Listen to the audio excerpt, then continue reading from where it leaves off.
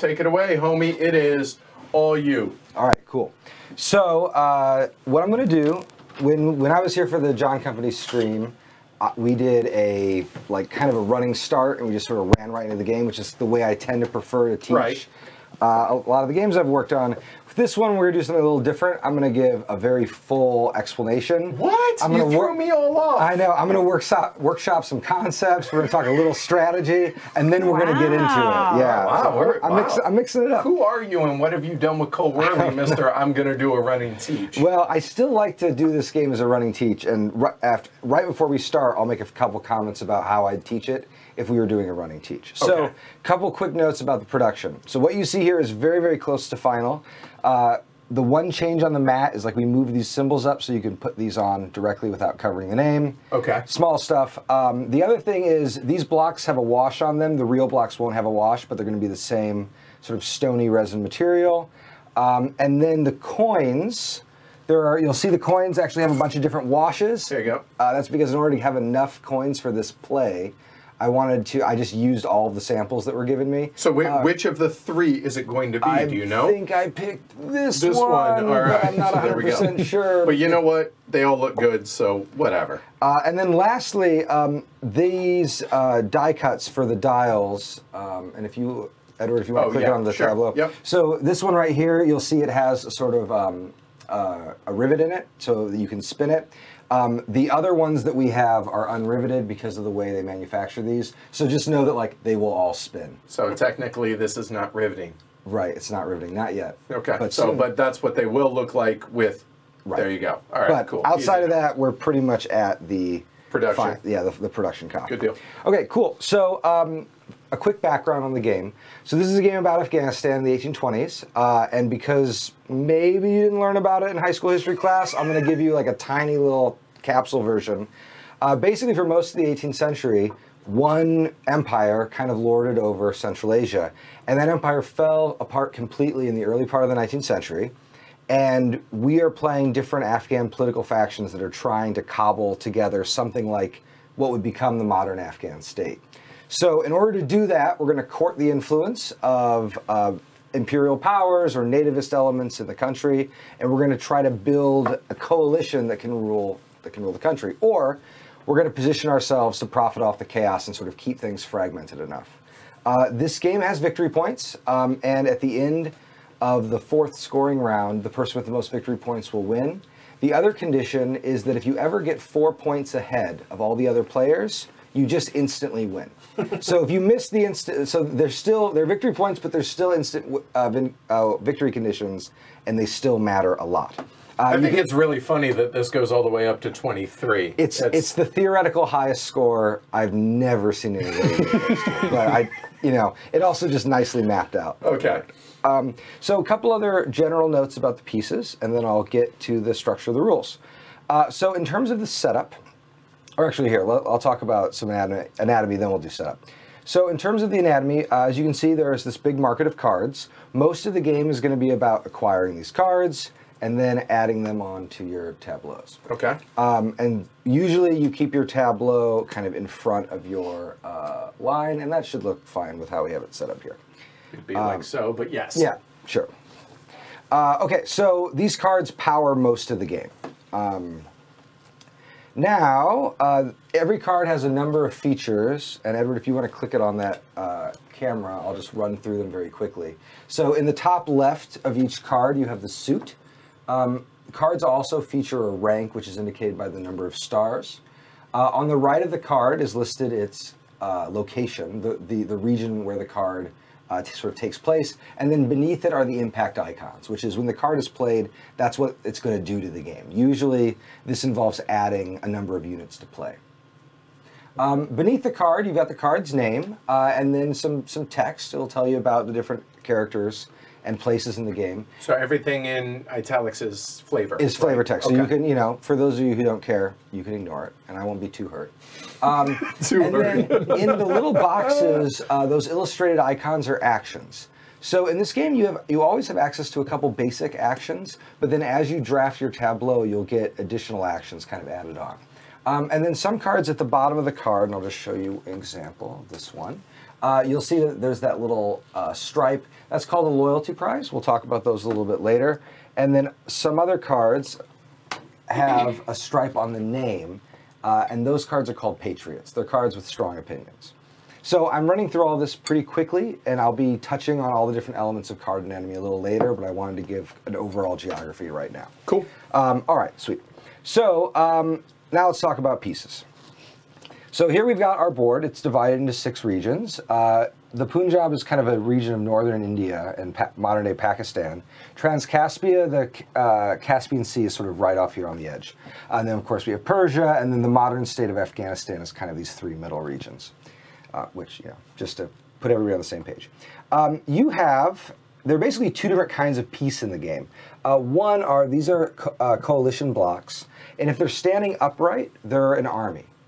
And they march around and they destroy pieces. And if you put them on their side, they're a road. And armies use roads to march around.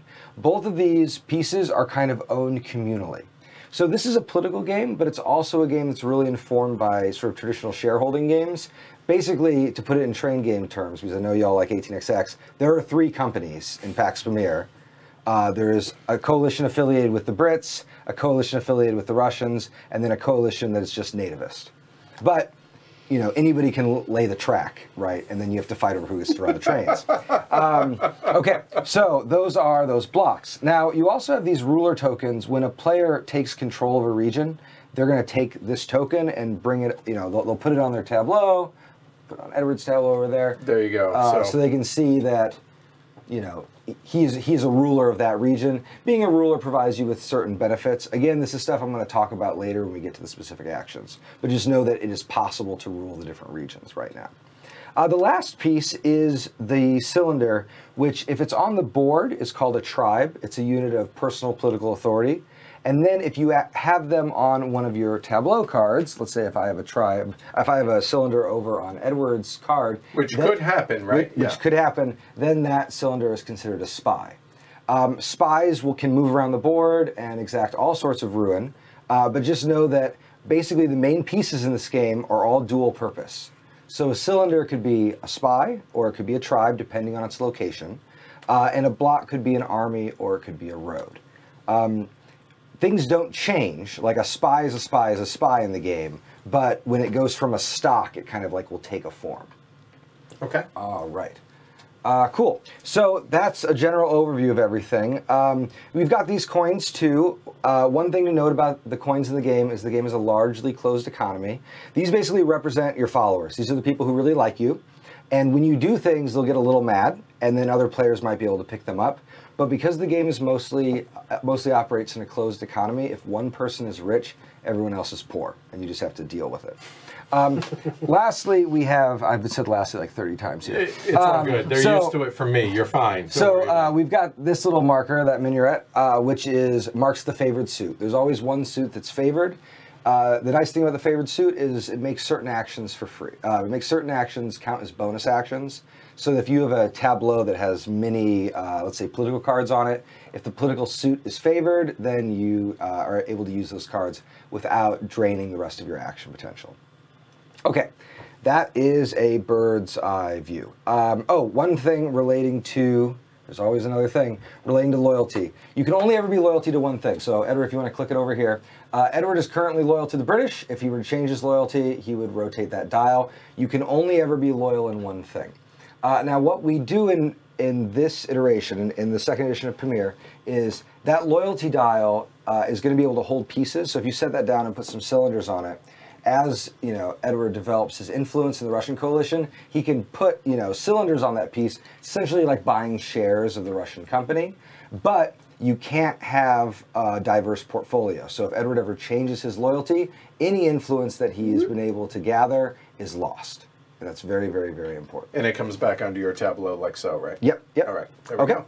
All right. That's all the components. So the game itself is a pretty straightforward tableau builder. And in fact, in a lot of ways, the rules for this are much, much simpler than any of the other PAX games.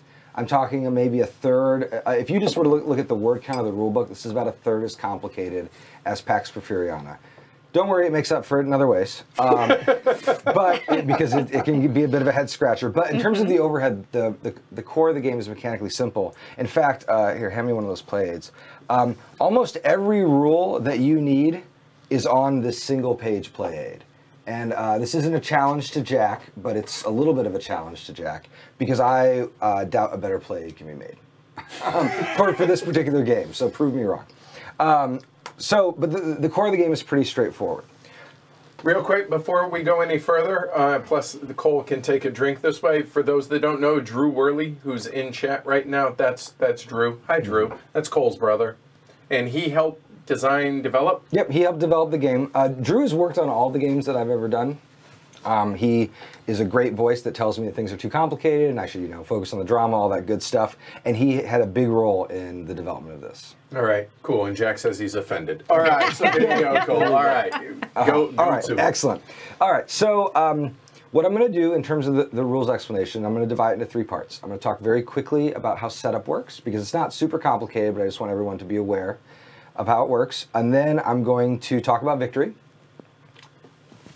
What? Okay. You're good. You're good. The cameras are off. You're fine. Go ahead. Okay. Well, I like looking at the cameras. Okay. So I'm going to talk about victory. So setup, and then I'm going to talk about victory, and then after we're done talking about victory, I will work through the structure of a turn, and then from there, everything else is going to kind of flow. Cool. So in terms of setup, game starts with the board totally empty outside of these ruler tokens. Every player will have all of their player cylinders arrayed on their sheet, and everybody gets 4 rupees. The last part of setup involves the setting of the loyalty dial, which I will do after we have gone through the entire rules explanation. Finally, you have to build the deck. So the way the deck is built is there are 6 piles, and the bottom 4 piles have score checking cards called dominance checks in them. And then events are kind of sprinkled through the deck. And you build 6 piles, you shuffle them individually, then you make the big stack. It's the longest part of the setup. It takes about 3 minutes. And that's it for the setup. Everybody starts with 0 points. Once you create the deck, you sort of deal the initial flop. Where did you pull those cards from? The top of the deck. Okay, cool. Shuffle them up, put them back at the top of the deck. Yes, sir. Because we're all done with them for now. Okay, done. All right. So, they might come back, but we're not going to worry about it quite yet. No worries. All right, so that's setup. Pretty straightforward. Usually at the end of a game, too, you can very easily gather the cards and play with the same deck that you played with previously if you want. Now, like Porfiriana, this game has a really, really large card list. We're using, this is a 5-player game, so about as many cards as we could use in a single game are being used right now, and there's about between a third and half of the cards are unused right now. So nice. You're only seeing a small fraction. In a 3 or 4 player game, you're only playing with half the cards or less. Okay, so what do you do on a turn? Oh, so we'll do victory first. All right, so as I said, you win the game if you can ever have 4 more points than any other player at the end of a scoring round. So if you can make that happen by the end of a round, you just cold win the game. Good for you. Outside of that, whenever a scoring card comes out called a dominance check, we're going to score the board state. Now, the basic thing we're looking for, kind of the magic number, is 4. So if a single coalition, let's say there are 4 British armies in Kabul, if a single coalition has 4 armies more than all other coalitions taken individually, that coalition is considered dominant. So people who have shares in the British coalition, it pays out. The person with the most shares gets 5 points, second most gets 3, third most gets 1. The ties are somewhat generous in this game. Those people are going to add up those points, divide among themselves. Okay. Keep going.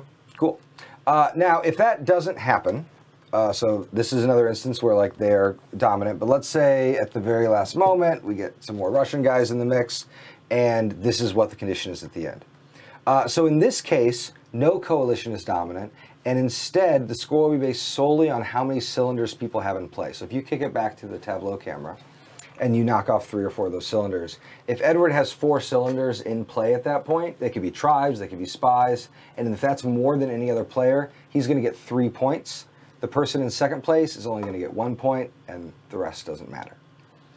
Then, after we do that check, if a coalition was successful, we're going to wipe the board. All of the blocks are going to come back to the block supply. Cylinders stay out, people's tableaus stay out, but the blocks get wiped. If it was unsuccessful, the board stays as is. So in short, basically, if a single coalition is able to put things together, there's a brief period of peace, everybody demilitarizes, the board pacifies, and you have to kind of rebuild. But if no coalition was successful, people stay armed, and you have to sort of navigate through the next part without the board getting a soft reset. Does that make sense? Yep. Cool. Okay. All right, excellent. And again, all this stuff is going to be found on that play aid. I've just kind of worked through the top third of the play aid. All right, so now actually is the easy point. If you get victory in this game, you are well over the hill in terms of the difficulty of the rules. In terms of actually playing it, Don't worry about it. okay, you can. Drew's handling chat. Excellent. Good for Drew. Thanks. All right. So in terms of the actual play of the game, on your turn, you get 2 actions. You don't have to take any actions if you don't want. You could take 1 and stop. I don't care. You're probably not going to win. But you can take up to 2 actions. Now, you always have access to 2 actions. Those 2 different types of actions. The first action is called purchase, and the second action is called play, and they do just what they say. So we'll start with the purchase action because it's pretty straightforward. To purchase, you buy one of the cards in the market. The cards have costs listed here, so this is the 0 column, and then 1, 2, 3, 4, and 5. When you buy a card, you pay its price to previous cards in the market. So if you wanted to buy this card, you'd pay 1 coin here, 1 coin here, and then you would purchase that card. This card costs 2, those rupees are placed there. Now, later on, if I put a rupee on a card, I can't buy it. So I have disqualified myself from buying this card for this particular turn. Now, let's say another turn goes by, the market moves down, etc., and someone buys this card.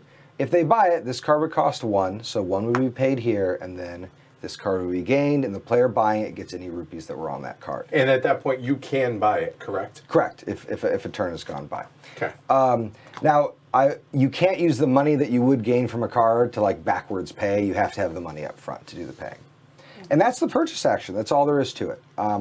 There is a hand limit in the game, but it's not checked till the end of your turn. You can go over it if you want to just sort of buy cards without thinking about what you might have to discard. Okay, so that's purchasing. As you can see, these cards over here cost 5. Now, in some cases, the military suit might become favored. When the military suit is favored, the market costs are doubled, which means that when you pay to each card, you'll need to pay 2 rupees instead of 1. So this card goes from costing 3 to costing 6. And where would the money go? It just sits on the card in little stacks. All right, so that's the purchase action. The second action is play. Of all the actions in this game, this is the most complicated. And sort of looking at the play chart that Edward has, all of those icons, those impact icons, are what happens when the play action takes place.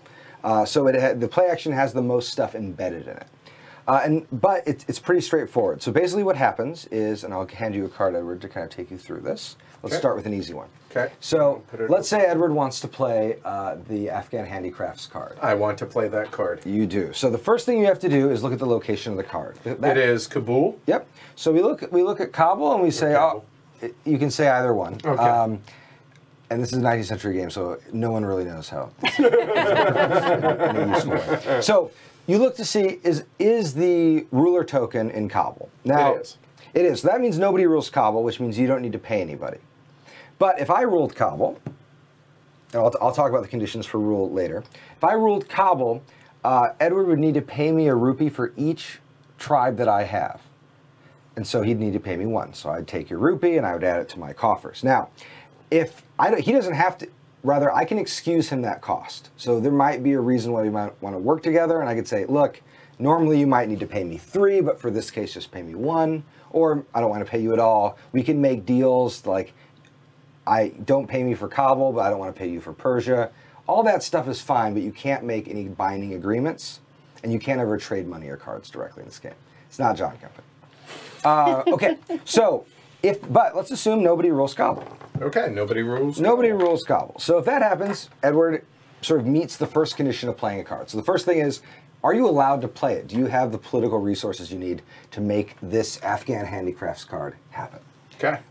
Okay, so now let's take a look at the Afghan Handicrafts card. So it has 1 impact icon, which you can see right below Kabul, and it is a sideways block or a road. So Edward would put one road in Kabul. Now, he would have to refer to his loyalty, so go ahead and look at your loyalty disc. So Edward's loyal to the British. He would take one of those blocks, and he could put it on any border bordering Kabul. Now, like Root, this game has really dense locations. You can have lots of different players in the same location. There's no stacking limit. So it's possible that, the Brits have 4 roads and the Russians also have a road like on the Punjab. That is a completely legal thing and sometimes happens. So Edward plays the Afghan Handicrafts card. He has to resolve all of the impact icons. Now that card only has one impact icon. Let's compare it with one of these. So this card is in Punjab, so you would do the same rulership check, and it would allow you to put 2 armies, those upright blocks, in Punjab. They would have to be British armies. Now the last icon you see there is the little burst symbol with the political suit on that. That will change the favored suit. So over here you see the favored suit marker. Let's say it was down here. When Edward plays Hari Singh, he would move him up to the political favored suit. Yep. And it shows it right there. And it shifts the moment you play that card. Now that could mean that later in this turn you might get different bonus actions. That kind of happens instantly. Okay, so going through the other impact icons. So this one, let's see, I'm trying to think about one that crosses off a lot of different ones at once. Here we go. Here. So here's another guy in Punjab. We'll just go through a few of these. Those 2 are cylinders with little crowns on them. As you might guess, they place tribes. So you put the tribe in the region. Now, one thing about tribes is tribes allow you to come to rule places. So the conditions for ruling is you have to have the most pieces and at least 1 tribe.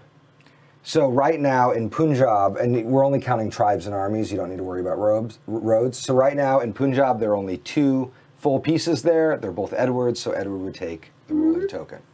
Now, armies count for whoever's loyal to them. So for example, if Punjab had 2 Russian armies in it, Edward doesn't have the most pieces. Because yellow isn't pink. Yep.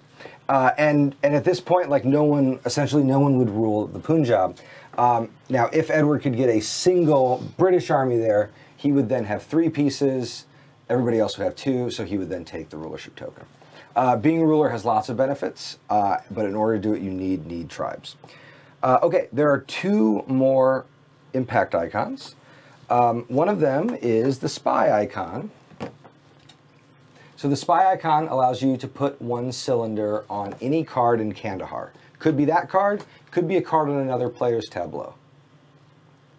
So just, for example, if it were here, Edward could play that card, and instead of putting the spy there, he could put a spy directly on my piece. And that's totally okay for now. As long as it just has to have the same location. Just has to have the same location. Okay. The last icon, I'm going to just see if I can fish one out real fast. Promise I'm not cheating. Too bad. Towards the top, there was one in one of the groups that I had on the cards. Yeah. Here it is. The scales. Boom, the scales. Okay. The last icon is the leveraged icon, which is a scale with 2 little coin symbols on it. Right there. When you play a card with the leveraged icon, you get to take 2 coins from the little money jar over there. And that is money that is added into the game. But if you ever lose that card, you have to pay the money back. And for each dollar or for each rupee that you can't pay, you need to lose a card from your hand or your tableau. It hurts. Martin Wallace loans. I know. It hurts. Loans hurt. Okay, cool. So that's almost all the things about the play action. The last thing that matters is sometimes you will play cards, like if you go back to your tableau. I'm really giving Edward a workout here. No, it's all good. So the last thing is you'll see that William Hay McNaughton is a patriot. Now, if you play a patriot, so let's say this is what Edward's tableau looks like. And patriot because of the pink band in it right here. Yep. Okay. If you play a patriot of a different loyalty, it forces a loyalty change. So any patriot who disagrees with you is going to peace out, and you have to spin your dial.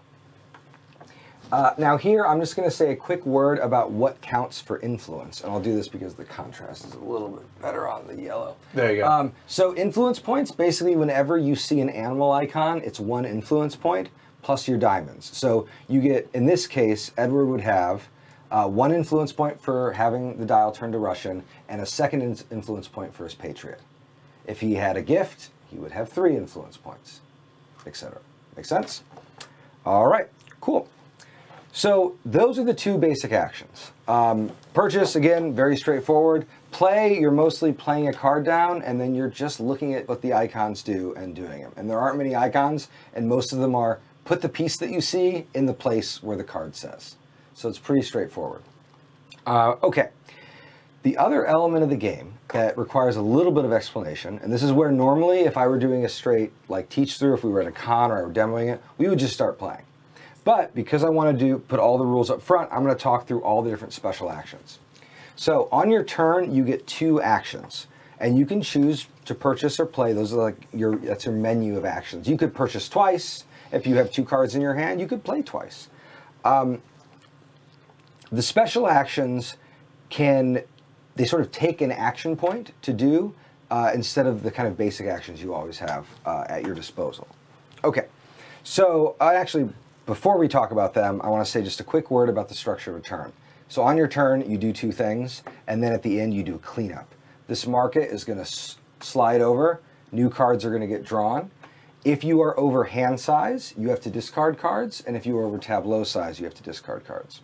So both of those things you can see reminders of in your tableau.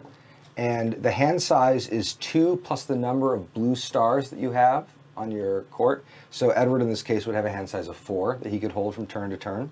Court size is 3 plus the number of political stars, purple stars. Again, you can grow above that court size. It's just at the end of your turn, you've got to bring it back within. And when I say court and tableau are synonymous in this case. So right now I'm allowed 5 cards laid out on my tableau out here, and I'm allowed at the end of my turn to have 4 cards in my hand. Right, that's Roger that? it exactly. Okay. Okay, cool. So, and then at the end of your turn, you just sort of perform the cleanup, all the stuff goes down. As you're filling the market, one quick thing about cleanup, certain cards are events, they will look different, and that's the one element of the game that I will wait till they show up to talk about. Events fall off the market in the 0 column, so you have to clean them up. And then the dominance cards, which are scary looking events that are bright red, if you reveal a dominance check and there's another dominance check out, it instantly triggers. Which one triggers? Both of them. They kind of cancel each other out. Thank you, Edward. Edward just saved me a BGG comment in like 3 months. So. You're good. You're welcome. Team player, Cole. Okay, so let's talk about the special actions. So the special actions fall into a few categories. If you want to show the bottom half. Yes, sir. There you go. Right here. All right. So there are the special actions. So the special actions fall into a few groups. As you can see, some of their explanations are really, really simple, like a single sentence simple.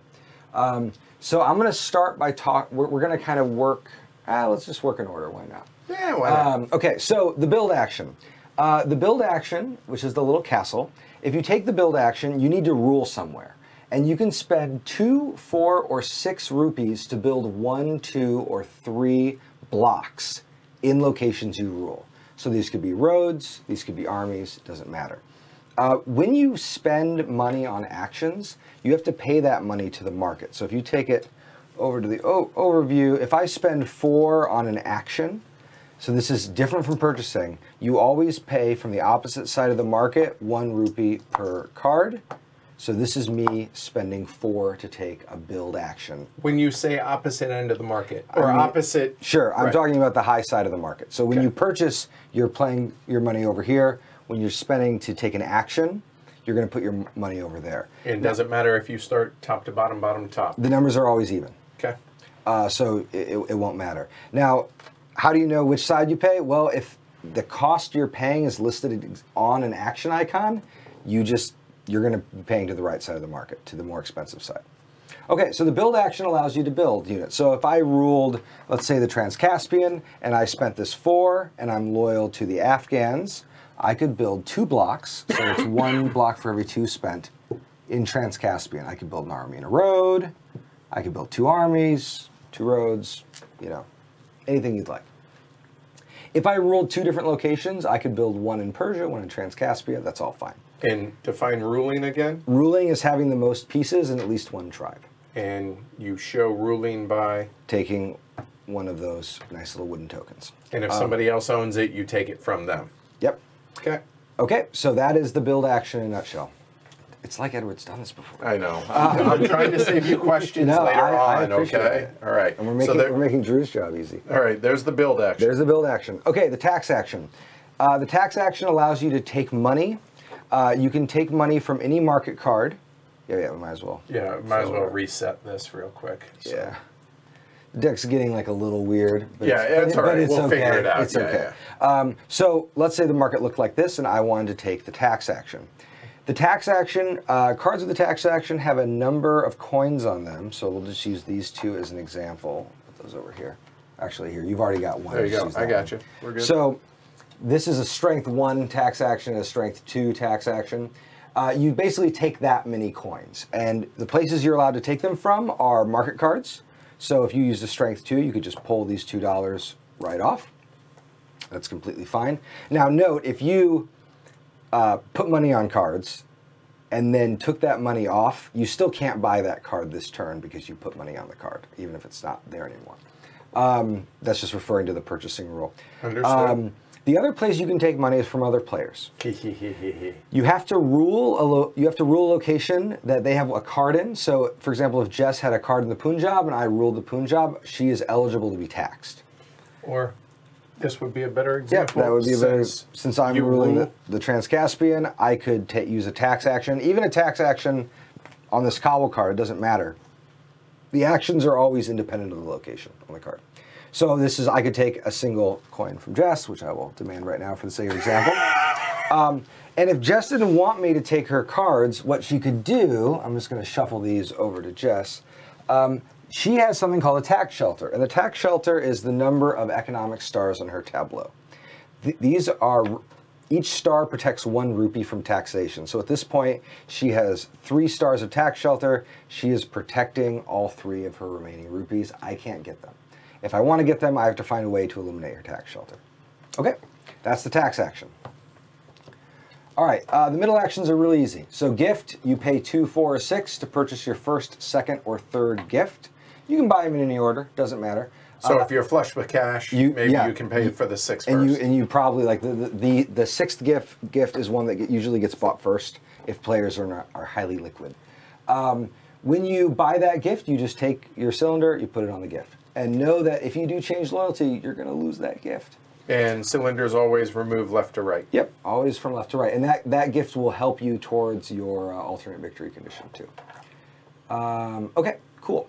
So that's the gift action. The march action says for each rank, move 1 spire army. So this action has 3 variants, which is indicated by just the number of flags. So here's another example. So you see a strength 1, a rank 1 march action, and then a rank 2 march action. Each flag that's on a march action when you take it gives you 1 move. And when you make a move, you can move an army across a friendly road. So this is a 1 move. Note, you can't turn an army into a road, just that was for the example. Yeah, just for the example. So for example, if I wanted to move these 2 armies here, that is 2 moves. Okay. So things don't move together. So like, and in that way, not like root. So you could have done something like 1, 2. Yeah, completely. Okay. The other thing you can do with your march action is you can move spies. So when you move spies, and actually I think it's technically called the move action, but I'm going to use those terms interchangeably. So when you take your moves, you can also move cards on tableaus. So here, overall overview, let me just, this is fine. Okay. So all of our tableaus are connected in a big ring. And so the left side of my tableau is connected to the right side of Edward's tableau. So this end of your card is connected to this end because it's one big circle around the board, around all 5 of us, like so, right? Yep. So my left side here would be connected to the right side of Jess's, etc. Yep, just like that. Now, when you take a move, it works basically the same way as an army moving. Each flag allows you to move one spy, either one card clockwise or counterclockwise. And that's how you move around the board. Cool. With your spies. Okay, that's the march action. Easy. We've got 2 actions left, and then we're pretty much ready to go. Okay, so the betray action. You can spend 2 coins, again, spent to the market, to discard a card where you have a spy. Now, the spy is lost along with all of the spies that are on the card when that discarding happens. But this is still the way that you kind of get rid of your opponent's cards. Now, when you do discard a card, so here, I'm going to put a spy on Edward's card. So here's that poor Alexander. I want to take the assassination action. So I would pay 2 to the market, and then I could assassinate this card. Now, I have the option at this point of just discarding this card, or I can take it as a loyalty prize. Now, when you take it as a loyalty prize, and actually, for the sake of example, I'm going to imagine that Edward is the one taking the assassination action. Like Porfiriana, you can kill your own cards. So let's say Edward is going to assassinate I'm going to assassinate All right, Alexander. so we both lose our spies on him. So they go back onto our tableau. Yeah. Then Edward has the option of either discarding the card or taking it as a prize. If he takes it as a prize, he flips the card and then tucks it behind his loyalty dial. Oh, there you go. Okay, that's changed a little bit. And so and I'd flip the card. It doesn't really matter. Okay, fine. And now that's an Afghan, a green influence point, which would force him to change loyalty. And then now he has 2 influence points. Now, the reason why we're kind of putting this all in a pile is because whenever you change your loyalty, you kind of have to like pick up that stack, and any cards in it, those are all going to get lost. The gifts are going to fall off. It's going to be a big mess, but it's okay because you're creating a big mess. Okay, so that's the betray action. So right now I would have 2, but I changed my loyalty over to the Afghans because it had the prize. Yep. Right. That's absolutely right. Got it. All right. Okay. Yeah, and there are going to be times when I'm going to call the betray action the assassinate action. Don't. It's the same thing. It's the same thing. Okay, so the last action is the battle action. So the way the battle action works is you pick a single site. That site could be a location on the board, or it could be a card in the tableau, or whatever. When you pick the location, you get to choose a defender, and then you're going to battle them. Now, the way it works is the strength of the battle is the number of explosions on the card. So this is a strength 1 battle. There's a strength 2 battle. There are no strength 3 battles. And you do basically that many hits, with the caveat that you can't do more hits than you have armies. So if I had this card and I was working for the Russian coalition, I can't do 2 hits because I only have 1 army there. But if I were working for the Afghans, I'd be able to do 2 hits. Those hits can be used to remove anything that's in that location, which means another army. You could also remove a road. You know, you can sort of divide out the hits however you want. Can you divide it between factions? Yes, you can take any enemy pieces. And you can also get rid of tribes that way. Now, okay, cool. I'll talk about the tribe removal in a second. Battles work the same way on tableau cards. So let's say if I'm battling over here, I could use a strength 1 battle to remove Edward's spy. And if you had a strength 2 battle, it wouldn't matter because you only have 1 piece on the card. And the key thing here is, whereas moves can be divided among many sites, battles always happen in a single site. Okay, so I'm trying to think if there's anything else that needs to be talked about. Right, so, okay, so just a few small points and then we're kind of ready to go. There's a very, very critical rule in this game. So when Drew and I were working on the development of this game, we did our best to strip out a lot of the chrome and try to get the game right to its like central drama. But there were a few chromy rules that we just couldn't get rid of. And one of those is called the overthrow rule. So in general, the cards on your tableaus and the cards on the map, they do not interact. It doesn't matter that you have a bunch of armies on your tableau. All those armies might be dead and gone. However, the overthrow rule basically states that if you lose your last tribe in an area on the board, you have to get rid of all your political cards associated with that area. And that rule works the other way. If you lose your last political card of that area, the dynasty is dead, and you have to lose all your tribes on that area. So just know that the tribes are tied in a way that they're a lot more responsive, and if there are different ways of cutting off the head of the snake. Okay, so that's the overthrow rule. It's really, really, really important. And we have the reminder on the player aid, and I wrote that rule is written like 4 times in the rulebook just so people don't miss it. Always a good idea to reiterate rules in a rulebook. especially certain kinds of rules. Right. Okay, so the other thing that everybody needs to know is about bonus actions. So I remember when I said there's a suit that's always favored. Yes. If you take actions on cards belonging to that suit, they don't count against your 2 actions. So we are currently in purple. If we're in purple, then basically Edward, he can do whatever he wants with his 2 actions, but if he uses this card and takes the betray action, doesn't mess with his action. So I still have 2 actions on top of taking anything there. Yep, that's right. Now, a couple little notes about the, let's see, where's I gotta go with that? Right. Okay, so there's a weird thing about card anatomy that I didn't mention, which I'm going to bring back here. Certain cards have special powers in those little boxes. They're often persistent powers that break the rules in one way or another. They do exactly what you think they would do. If the card's on your tableau, you get the cool power. That's it. And okay, sweet. So I think there are 2 small things, and then we're good. All right, go for it. So keep it on your tableau. If another player has the most spies on a card, they essentially rule the card in the same way that you can rule location. That card is said to be hostage, and a player can only use that card if they pay the hostage holder a ransom. The ransom works just like the tribes in the game. So for instance, I've got 2 spies on the company weapons. If Edward wants to use either of those actions, he's got to pay me. And how much would I have to pay you? You'd have to pay me 2, because that's the number of spies that I have on the card. Even though I have 1, mine does not reduce it. Correct, yep. He's going to want to start cleaning those enemy spies out. Now, another general rule when you're using cards to take actions, every card can only be used for 1 action per turn.